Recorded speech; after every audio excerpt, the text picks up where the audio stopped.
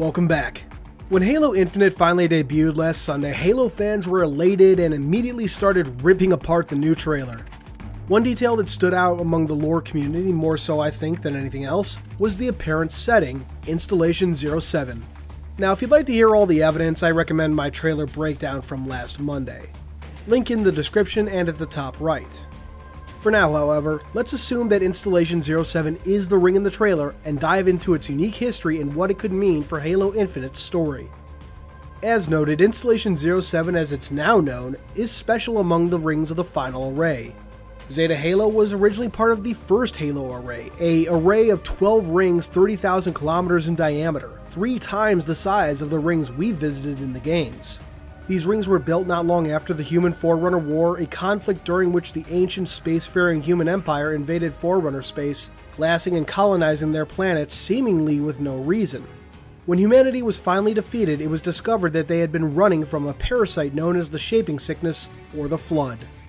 Many of what remained of these humans were devolved into primitive forms as punishment, but a few were composed, their minds imprinted in the DNA of the devolved humans to be passed on for generations.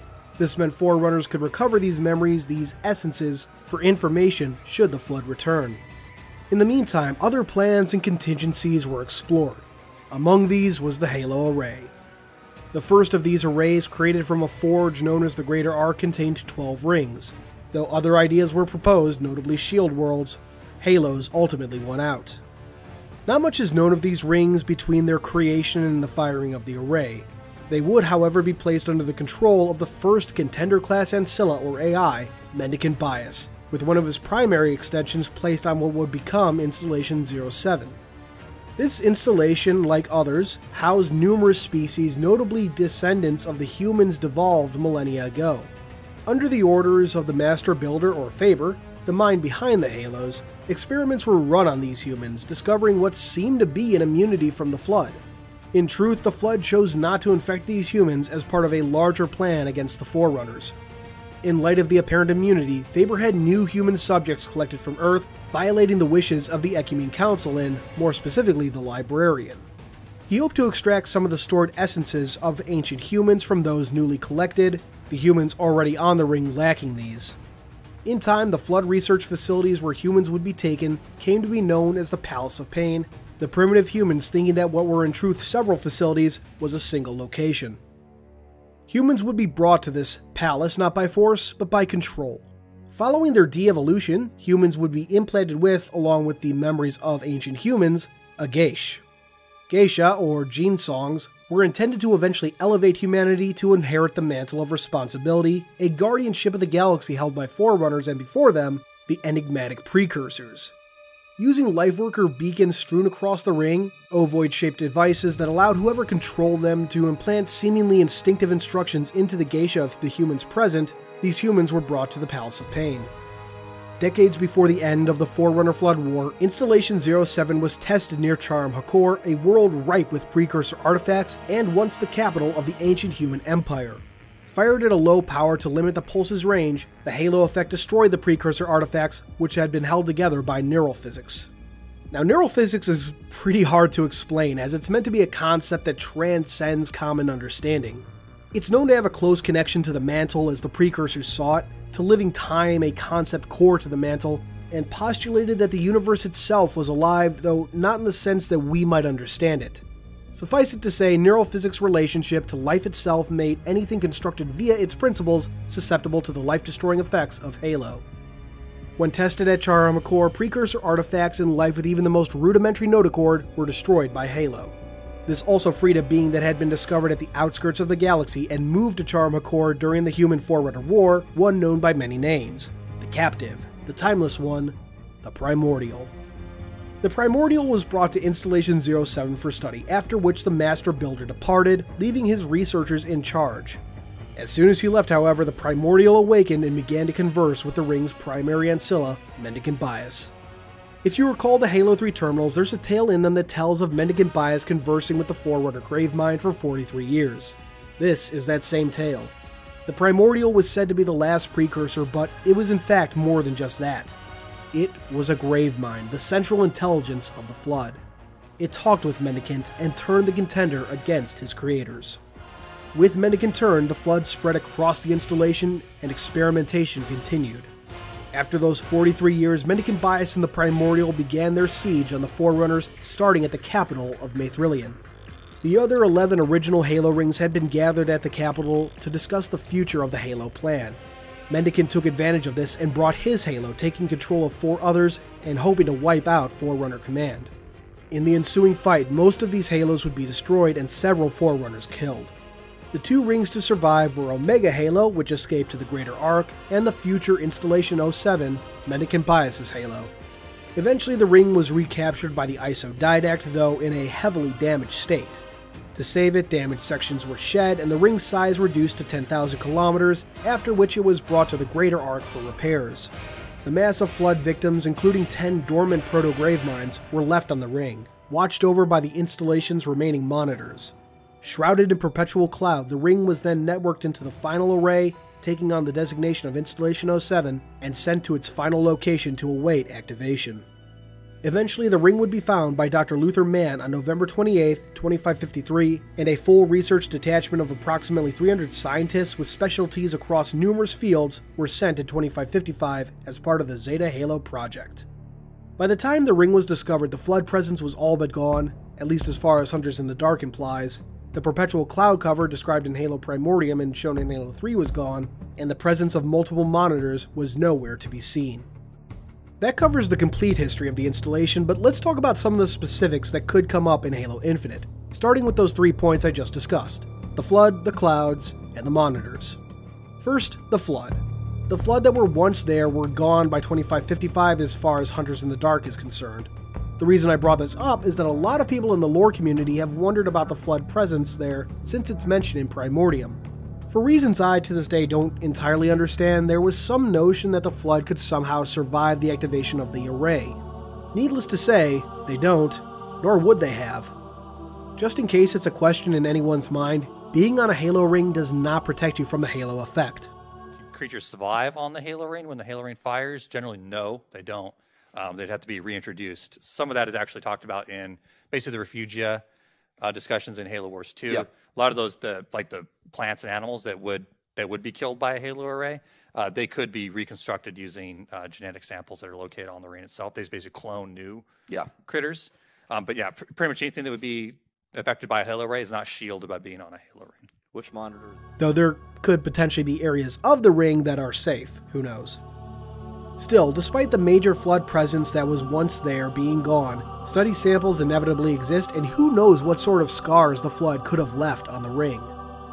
Next, the clouds. This is less Halo Infinite connections and just something I want to address. When Installation 07 first appeared as a hologram in Halo 3, it had a very Venus-like surface, or in other words, covered in clouds. The other rings also appeared, each with their own very unique environments, some of which weren't entirely consistent with depictions that came later on.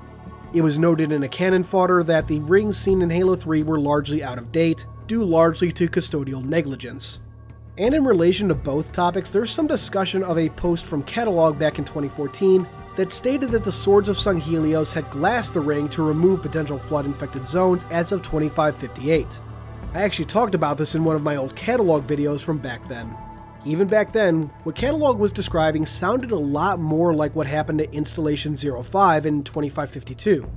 Whether Catalog did get Installations 05 and 07 mixed up, or the statement was just decanonized when Hunters in the Dark was commissioned, I can't say, but I lean towards the former. Finally, the monitors. As described in Halo Primordium, the Flood presence was watched over by monitors that had remained after the previous conflict. So, this is the first mention of a Halo having multiple monitors. Given the sheer size of the original rings, it makes a kind of sense to have more than one, but there's no indication that this was actually the case for the other rings. Given the strange experiments undertaken on Installation 07, the extra monitors could have been more the exception rather than the rule. But second, this makes me wonder about the command hierarchy on Installation 07. Despite the presence of multiple monitors, we know that there's one master monitor, if you will. One monitor of Installation 07 like Spark was of Installation 04. The name remains unknown, but the monitor's number is 117649. So, if there is a primary monitor, what roles do the other monitors play in relation to 117649? And as no monitors were encountered by the UNSC in 2555, Did they stick around once the flood had been dealt with? Or did they leave after the array fired to take on other duties? Or maybe they just wandered off. Interestingly, in Hunters in the Dark, it was theorized that 117649 had purposely hidden itself because it knew of what happened on other Halo rings, which would be an interesting angle to explore further in a game, if not a future novel. But if 117649 does appear in Halo Infinite, which I'd love to happen, I hope 343 can address the fate of those other monitors in some fashion and his own absence up to that point. Maybe in a terminal, maybe in some random dialogue, or maybe in a codex entry? Continuing on, what about other connections? The Palace of Pain or the Flood research facilities would be an interesting place to potentially visit, especially if this game dives into the ancient human lore. Halo 4 started us on that route, so it's certainly not impossible. And as I discussed in my trailer breakdown, there's literal writing on the wall that makes me think that ancient humanity could be brought up again. Another extremely interesting place to visit would be the Cartographer. The original primary cartographer for Installation 07 was huge. As described in Halo Primordium, it was 500 kilometers wide and 400 kilometers long, which would make it longer than the width of the average Halo ring, which stretches 318 kilometers, at least on the rings we've been to. Again, Installation 07 was part of the original array, so it could be bigger in some areas still. Unlike the cartographer of Installation 04, which was located on a random island, Installation 07 was built into the walls of the ring. If that remains the case after the installation's shrinking and repairs, it could certainly change up the locale we could potentially expect. Just imagine finding this cartographer and then being able to look over the edge of a Halo ring. I just think that would be so damn cool. What I also found extremely interesting while doing research for this video was that the cartographer contains a complete record of the installation's history. While I'm sure this is true of any other Halo's cartographer, this would be a great potential way to introduce some deeper lore to players and make a fantastic in-game source. If this is the case, 343, just make sure we can revisit it easily. Another interesting place to visit would be the Control Room. In Halo Hunters in the Dark, this was a location that main character Luther Mann was interested in finding, and it might be a fun callback to Halo CE. Further, it could serve as a good primary goal, as it would allow the UNSC to potentially do a lot with the installation, including potential easier access to the Ark, and maybe finding the location of other Forerunner constructs, such as the homeworld of Maithrillion. And on both of these subjects, let's again talk about the beam emitters from the Halo Infinite trailer. For now, these are our only indication of what Forerunner architecture could look like in the final game. To me, these look like something of a mix between the 343 and Bungie approaches to Forerunner architecture, though I personally feel it's a lot more 343. Regardless, I think people can agree it's a mix, which to me makes perfect sense. The Bungie era designs are generally seen on Forerunner constructs built towards the end of Forerunner society. The rings of the final array and the Lesser Ark were created sometime in the final millennia of the Forerunners and have much simpler and rougher appearances. 343's designs, on the other hand, are much cleaner, smoother, more complex in design, and found on locations from the height of Forerunner society. 343's designs appear like they're from a time when Forerunners could be more ornate in their construction, such as we see on Requiem and Genesis.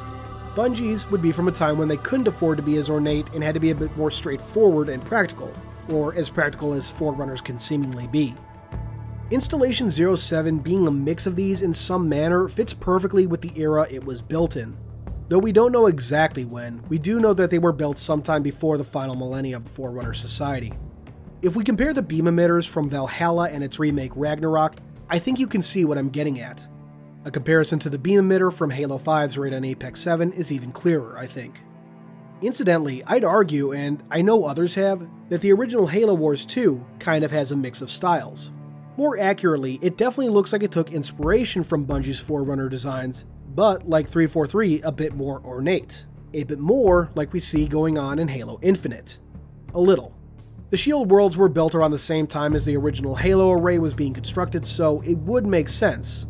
But you tell me what you think. At the end of the day, I think between what we see in Halo 4 and 5, what we saw in the Bungie trilogy, and what we see in Halo Infinite paints a nice picture of the fall of Forerunner society.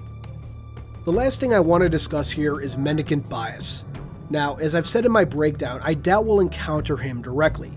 He was last seen on the Ark, and getting him to Installation 07 would be a bit of a leap in logic to say the least.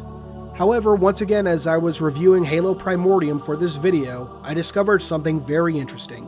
Mendicant's AI core, the housing for his primary extension, is still present on the ring. So, while I doubt we'll see Mendicant directly, this core could be a really cool Easter egg to hunt for, or perhaps like the Cartographer, a source of deeper lore and information. Maybe we could find records of Mendicant's work with the Primordial, more records of his talks with it, and maybe a look at Mendicant's origins. We know he was created as part of a combined effort by the Master Builder and the Didact, but there's a lot more to it. In both Halo Cryptum and Halo Primordium, there's a mention of Mendicant Bias's chosen name, his true name. We know human AI choose their names upon activation, so maybe that's true of Forerunner AI. Both Chakas and the former Forerunner Counselor, Splendid Dust of Ancient Suns, were given new names when they were composed and became monitors, 343 Guilty Spark and 000 Tragic Solitude, respectively. It's not too much of a stretch to think the same was true of Mendicant Bias. But beyond just a name, there's a very interesting implication regarding Mendicant's origins. In a post on NeoGAF back in March of 2015, Frank O'Connor noted, "Mendicant Bias wasn't built with human technology, although he may not have been exactly alien either." This would seem to imply that Mendicant was created in a manner similar to human smart AIs, but moreover, that Mendicant may have once been human. This is a bit much to dive into in this video, and I'd love to cover it in the near future, but suffice it to say for now, I'd love if Halo Infinite could dive into Mendicant's origins, even if the Ancilla isn't directly present in the game. And I think that's it for now, but there's plenty potential more we could dive into at some point. Installation 07 is a vast wonderland of potential Easter eggs and deep lore connections, and I hope 343 is able to take full advantage of that in Halo Infinite. So, what do you all think of the history and potential of this installation? What would you like to see that was mentioned in this video? Or what would you like to see in general? I haven't mentioned it yet, but I'd honestly love to see some new, or perhaps old, types of Sentinels. Maybe that Safeguard Sentinel that was mentioned in the description for Halo 5's Sentinel Beam.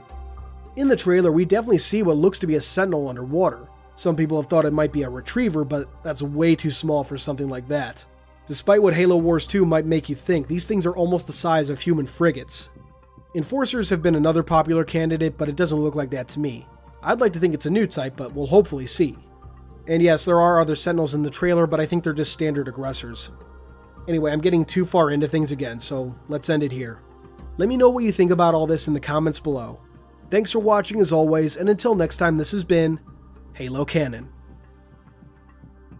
Thanks for watching, everyone. I hope you enjoyed this video. If you did, please consider subscribing, and if you really love me, hit that notification bell and leave a thumbs up. These both really help out the channel. I wouldn't be where I am now without your views and support, so once again, thank you. Keep on being awesome, Canonites.